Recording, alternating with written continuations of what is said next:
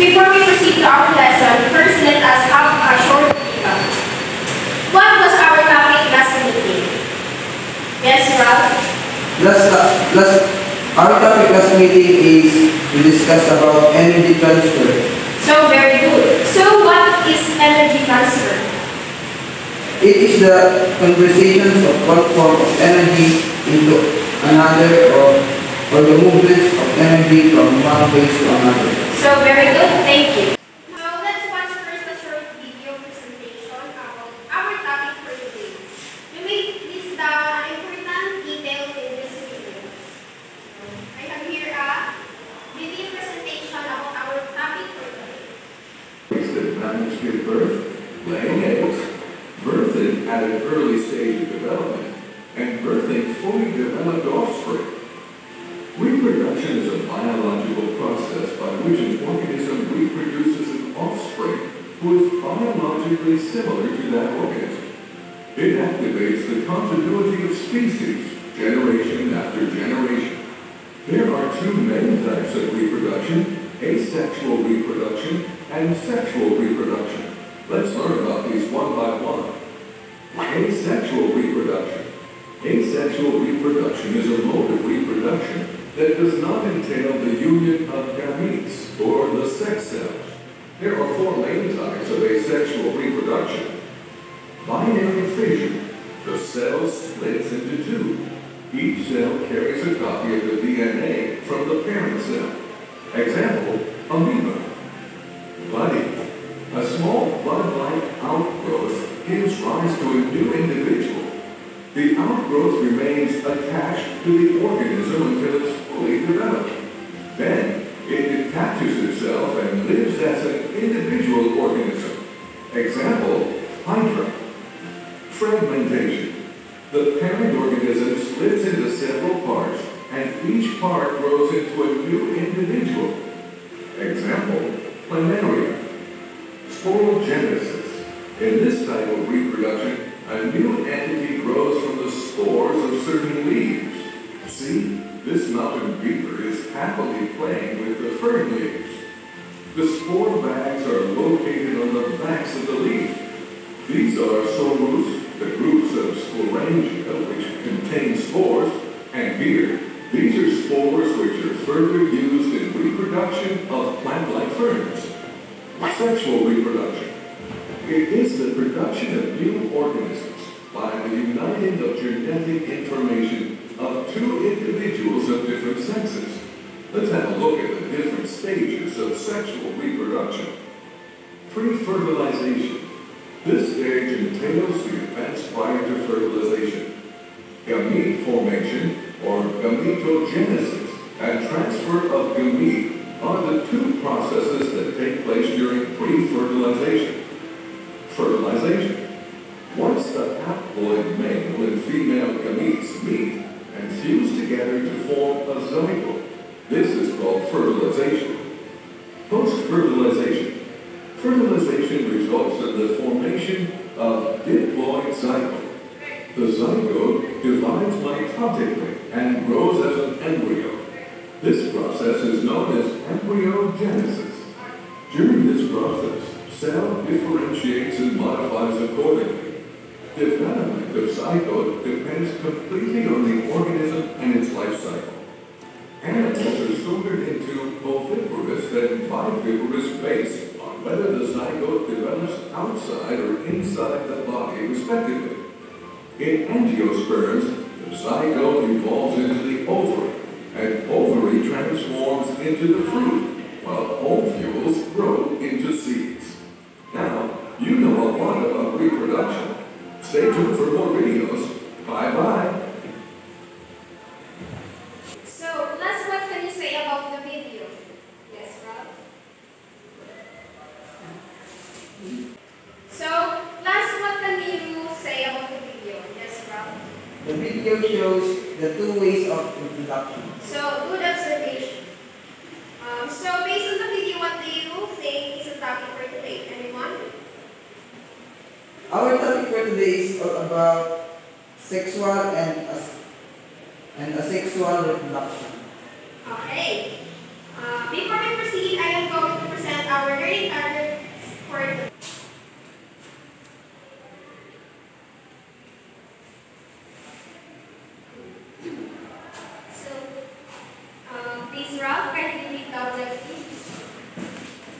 define sexual and asexual reproduction. We cite the advantage of sexual and asexual reproduction in producing an offspring. Classify organism if it undergoes sexual or asexual reproduction. Thank you. Okay, let's have an activity. I am going to divide the class into groups. Each group will be given some pictures and you will classify each picture if it's under asexual reproduction or sexual reproduction. And after that, each group will have a representative to present their word. Our activity will be called Where Do I Belong? So, okay, let's start. So, very good. Next group. So, Ralph, come in front.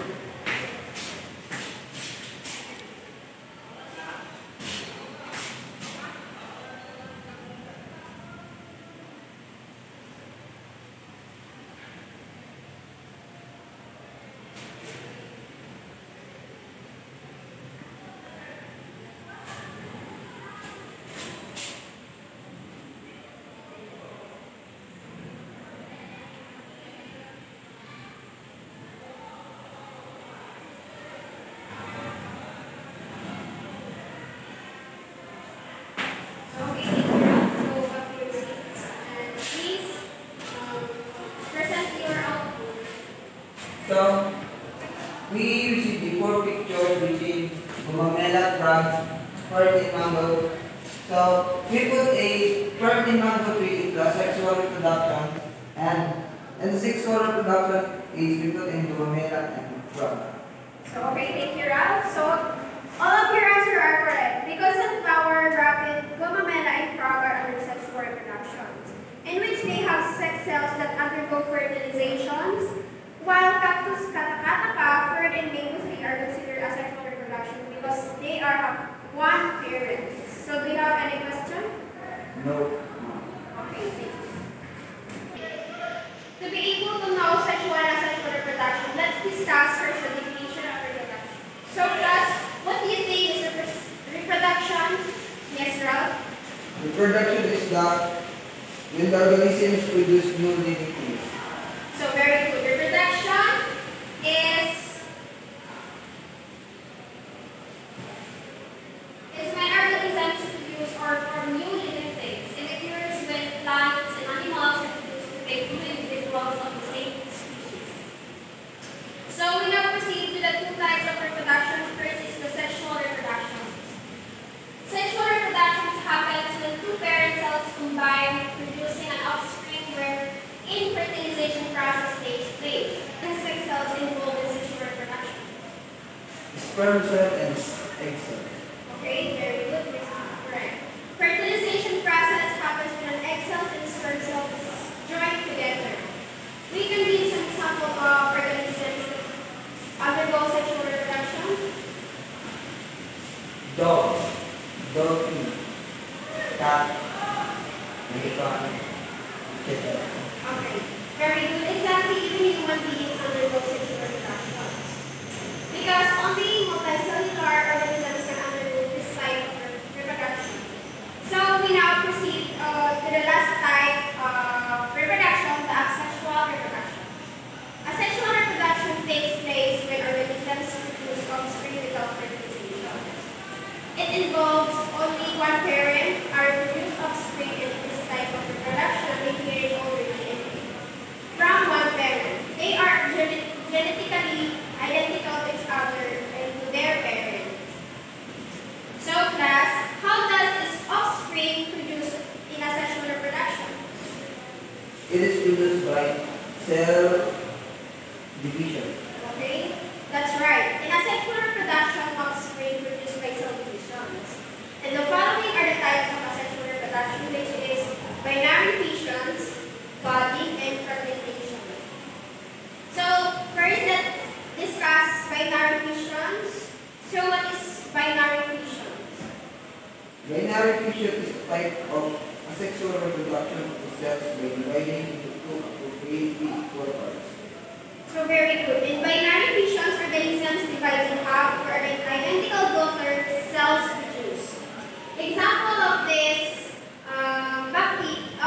are bacteria,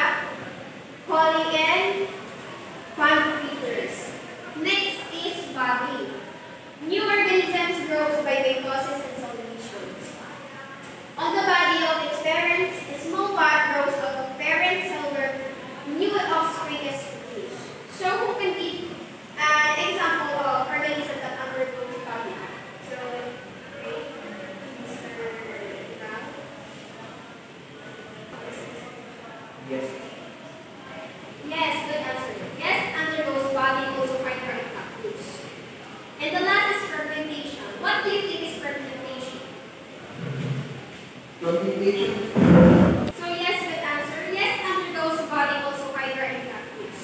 And the last is fermentation. What do you think is fermentation, Mr. Rao? Fermentation is when a parent organism break into fragments or pieces of each fragments develop into new organisms. Okay, thank you. According to Mr. Rao, fermentation occurs when a parent organism breaks into fragments or pieces in each fragment develop into new organisms. An example of this is starfish. Who can give me some examples? The example of is lobster, lizard, tadpoles, crab, and hydra. Okay, what is the advantage of asexual reproduction? It is enable organisms to reproduce without a mate. No wastage time and energy. Enable some organisms to rapidly reproduce a large number of uniform offspring. So yes, thank you, you are correct. Asexual reproduction enables organisms to reproduce without a mate. No wasting time and energy enables some organisms to rapidly reproduce a large number of uniform offspring. Plus, what do you think is the difference between sexual and asexual reproduction? Sexual reproduction involves two parent cells without asexual, while asexual reproduction involves one parent cell. Okay, very good. Sexual reproduction involves two parent cells, which are the sperm egg cells that undergoes fertilization to produce offspring. While asexual reproduction involves one parent cell that results in offspring that are genetically identical to each other into the parent. So, class, did you understand our topic for today? Yes, ma'am. Okay, if you understand our topic, can you define what sexual and asexual reproduction is? Sexual reproduction involves two parent cells which are sperm and egg cells. So, sexual